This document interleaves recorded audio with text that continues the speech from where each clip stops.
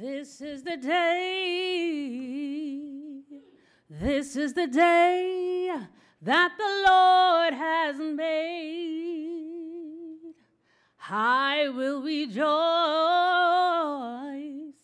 I will rejoice and be glad in it. This is the day that the Lord has made. I will rejoice and be glad in it. This is the day,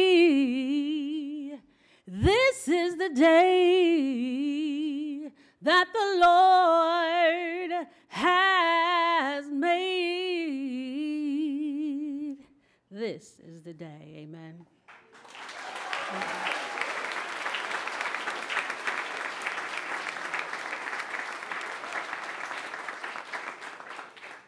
It is often thought that the fear of death is humankind's primary or ultimate concern.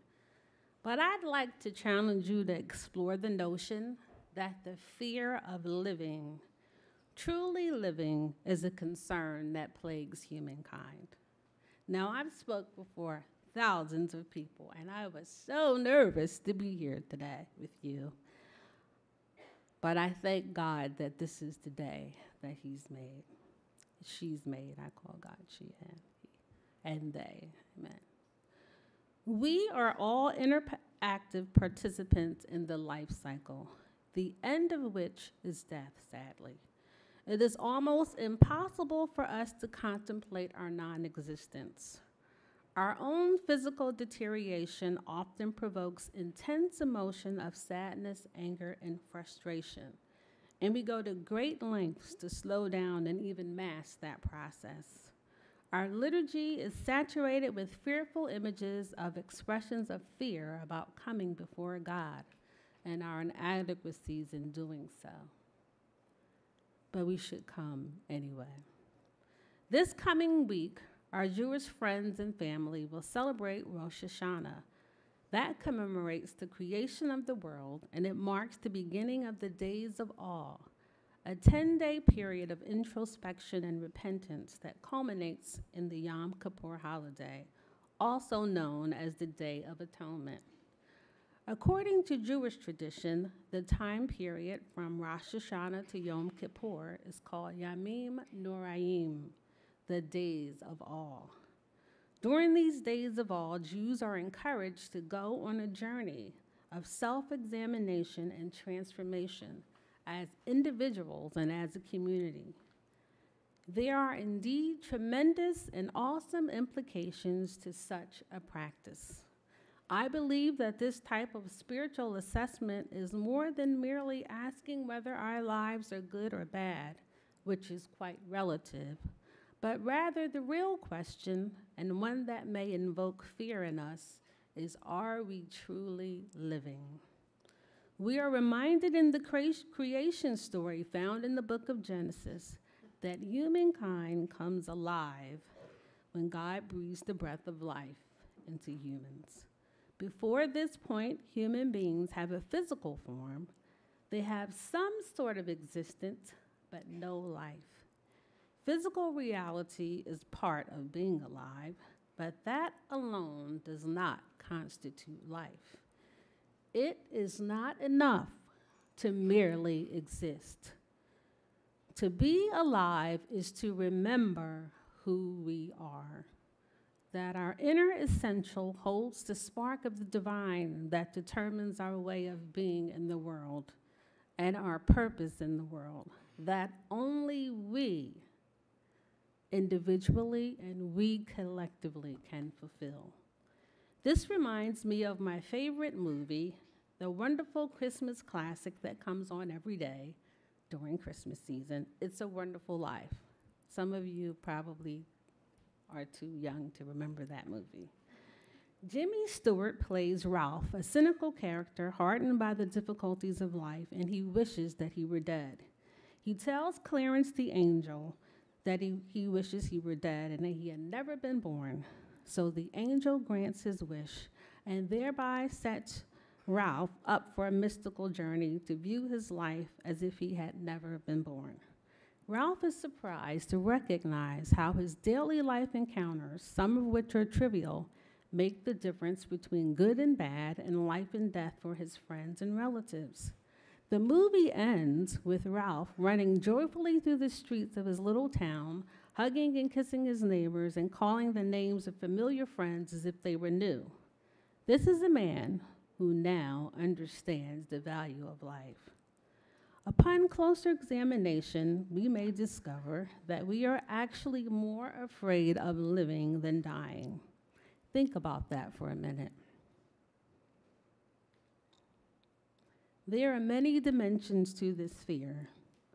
When Ralph was alive, he wasn't really living at all. He was existing. It wasn't until he realized that he was in fact dead that he wanted to live again. So what is it about living that we have a hard time with? Ironically, it may be the fear that we may not actually be living at all. We may be the walking dead. Why? Because being alive is hard work. It comes with feelings, thoughts, physical pain, hard relationships, and the ups and downs of life. That's why we are challenged to choose life. We are commanded to choose life because living is so hard to do. Women who have experienced childbirth can understand the balance between life and death. We know what it means to want to give up when we have to push past the pain in order for new life to come forth. Can I get any amens here?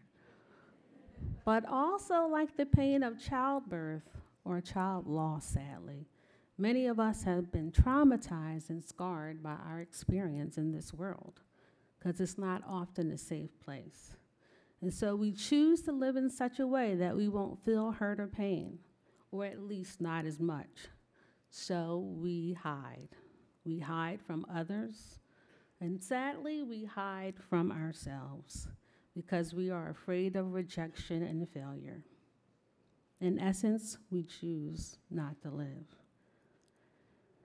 Life comes with many unanswered questions. What if we reveal our inner selves? What if who we are and need to be is not what other people expect us to be?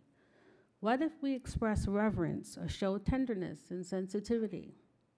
What if we hold on to values that are out of step with mainstream society? What if we risk loving, maybe more than we feel loved?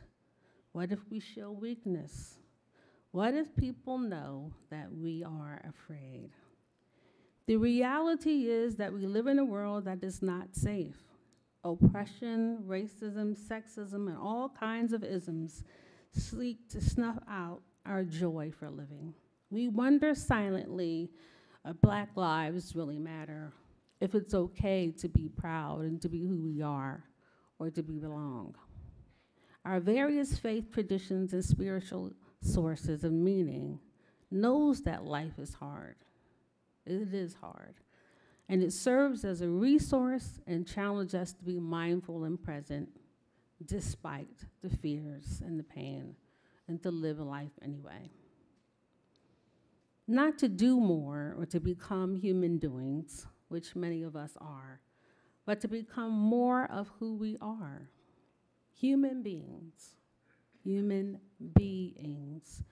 despite our fears. Marianne Williamson notes, our deepest fear is not that we are inadequate. Our deepest fear is that we are powerful beyond measure. It is our light, not our darkness, that most frightens us.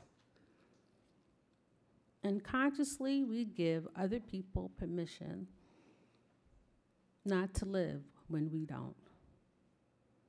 As we are liberated from our own fear, our presence liberates others. Living requires presence, my presence and yours. Living requires that we listen deeply to the wisdom of our lives and the lives of others as we try to navigate this hilly terrain of life together. The late, great Bishop Tutu reminds us in the concept of Ubuntu that our humanity is inextricably linked to each other. I matter because you matter. I can only live when you live. So I beseech you today in the spirit of Sankofa, when I first came here, I encouraged you on the first day of classes to go back and get it. Have many of you wondered and thought about what the it is, or did you not even think about that? Going back and get it is going back and picking up the fragments and the pieces of yourself that you have left behind. That is what inclusion is about, bringing all of yourself to this space. Remember who you are.